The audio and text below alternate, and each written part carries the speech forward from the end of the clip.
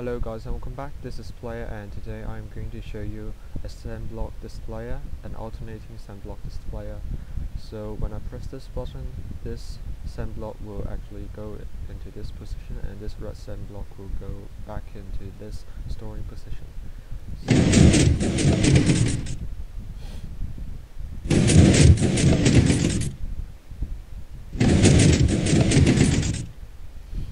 So as you can see, it is quite compact, and these blocks are not necessary, and the rest are the essential blocks and things you need to build it. So let's just crack on to how to build this thing. So the first thing you need, of course, you need a few sticky pistons.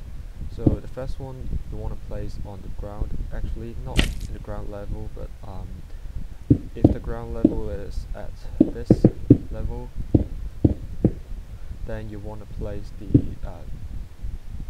sticky pistons a few blocks below. That would be 1, 2, 3, 4, 5 blocks below the ground level, and then you want to place a sand block.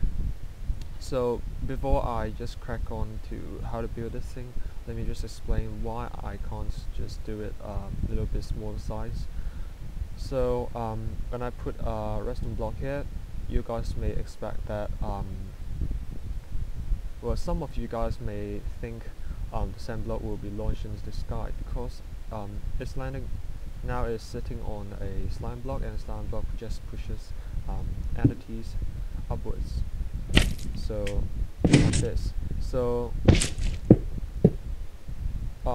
it's actually correct. So slime blocks does push entities upwards, but one thing is you need to notice, this is not an entity, this is a sand block.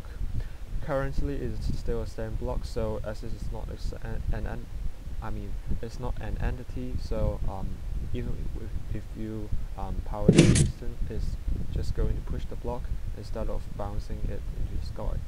So there's one thing, and the another thing, some people might have an idea. If you put a sandstone here, and I just power this piston, and once I depower this piston, the sand block will fall down as an entity. So when there's an entity, when the sand block is an entity, it's going to be bounced upwards into the sky by the slime block. So it is actually logical. It actually turns into an entity for like 1 second or a second. But another thing to notice is the behavior of slime blocks, because slime blocks actually, when a slime block is retracted or pushed, it will try to move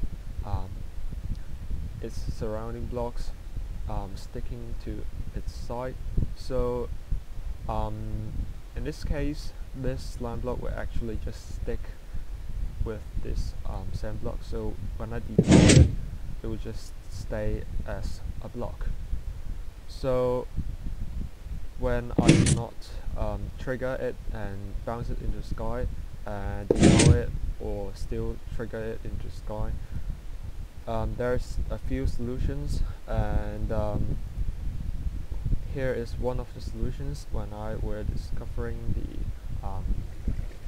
the falling sand resting between two blocks kind of thing. And as you can see, there was a piston right here, but it was pulled back once I pressed that button. So what it is doing is, this piston is triggered, and then this piston actually pulls up this sand block, and as the sand block now has an air block below it, it will just try to fall, and when it falls, it becomes an entity. So at that time, if I trigger this slime block again, it will bounce into the sky, and at that time I retracted this piston so that the sand block would be sent into the sky without being blocked by this piston. So there's one way to do it, but it's not the best way, I would think, because you need a lot of timing to set to be correct, and they're all based on the length of the button.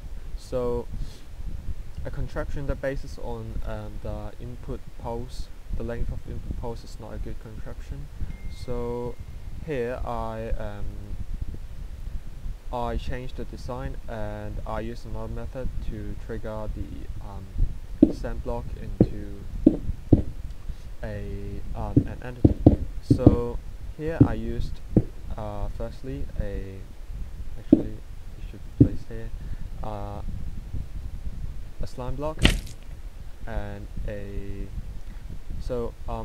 what I mean is you place a piston here and a sticky piston here and a slime block here, so that when this extends, of course it does nothing, but when it retracts, it will pull up the sand block, and the sand block will try to fall down.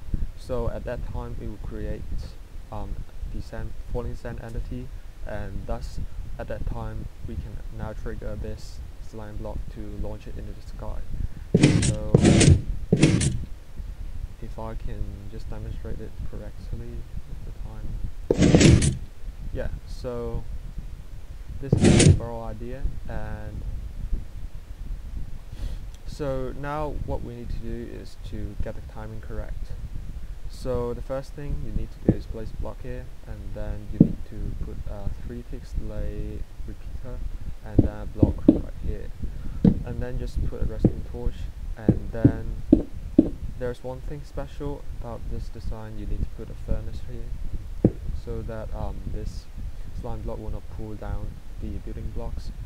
You can use, of course, other tile entities like dispensers, etc., but I think furnace is the best, or of course obsidian as well. So you just link up these two things, and let me just give this thing a signal. So now it works, but there's another thing you need to notice: the slime block now goes to here. Let me explain why this happens. So when this piston extends, it goes to this position, but if this piston extends, it goes to this position. So at that time, two slime blocks will line up, and they will stick to each other, and the first one to retract the slime block will actually retract the another slime block as well.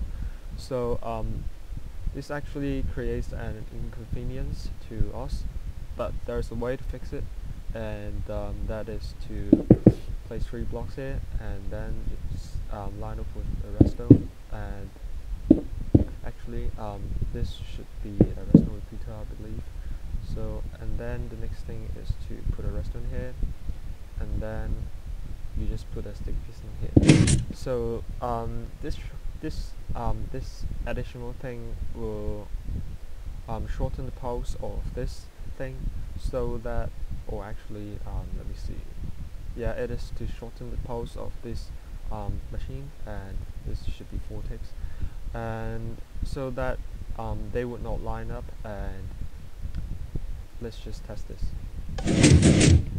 Yeah, so now it's successfully restored its position, both of them. So now the sand block launching thingy has already been finished, and if you are only trying to make a falling sand, or I mean just a sand block to bounce up, this is all there is to it. But if you want to have the secret entrance thingy, you are going to follow instructions here.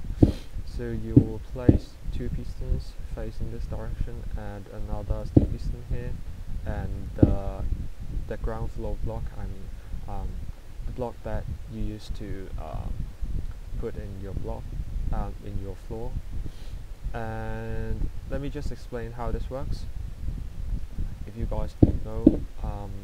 So this thing you'll be triggered by, firstly we will want to trigger this 2 pistons, and then we trigger this piston. And if our ground floor is around here and at this level, and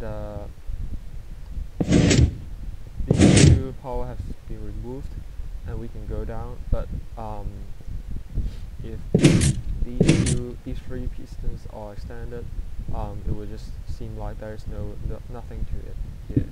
So that's the overall idea of the secret central thing. But to actually wire them up is a little bit hard to figure out. But an easy way to do it is to put a two-tick delay repeater here, and then a redstone dust here, and I think that's all. So you just want to put a lever here, and yeah, so there's all to it. And I'm going to do the same thing around here as well, and you are going to place 2 blocks here and a repeater on 2 ticks, and also a redstone dust. And then you wanna place a redstone torch there, and it will just restore its position to closed. And then actually now you can put another sand block here on the top, so that the sand blocks will alternate when you press the button. And the next thing you need to do is to link up the 2 devices, because they are now separated. The wiring here is not related with the wiring here, and the way to do it is to very simply put a stick piston here and a redstone block and a piece of redstone here. And now we can actually just test this out, and you place a button here and press it. Well, I just had the stick, and here should be, let me just restore its position. Okay, so the mistake I made was this should be in 1 tick, and I think that fixes it. And yeah, so you can see the sand block alternates. Now it's red sand, and now it's normal sand, and it will be red sand. And you can actually place 1 block here in order to shorten the time. And okay, if you do block here but not here, if you place a block here, it's going to fly off somewhere, or actually just pop off as an item. But with this design, it's all fine. And yeah, so I think that's all for the tutorial of this thing, and this is just a combination of the secret entrance contraption with the slime block launching contraption. And if you delete these things, it would just be a falling sand launcher thing. And to me it is pretty cool, but that's all I've got time for today, and I hope you guys enjoyed the video, and I'll see you guys next time. Bye bye.